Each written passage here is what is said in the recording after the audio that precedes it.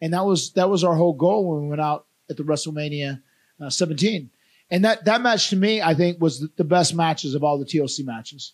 That was the one also where, it was Edge, Christian, us, Dudley's, and we had the run-ins from Rhino and from Lita and from Spike Dudley. And I think the psychology and the storytelling in that match was the strongest one of them all.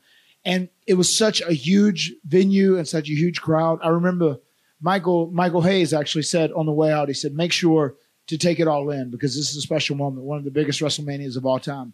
And it was. I remember being very present in the moment as I walked to the ring down the aisle and, noticing people. I was like individualizing people as I could see them cheering and chanting. And there's one look, if you watch my entrance back, you can watch. I'm almost like emotional because I was trying to take in that moment.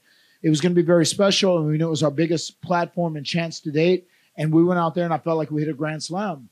And still, there's a lot of people that, really remember that for the Stone Cold Rock match, but we get complimented on the match all the time as well. And that, in my opinion, I think that WrestleMania 17 was the greatest WrestleMania of all time from top to bottom.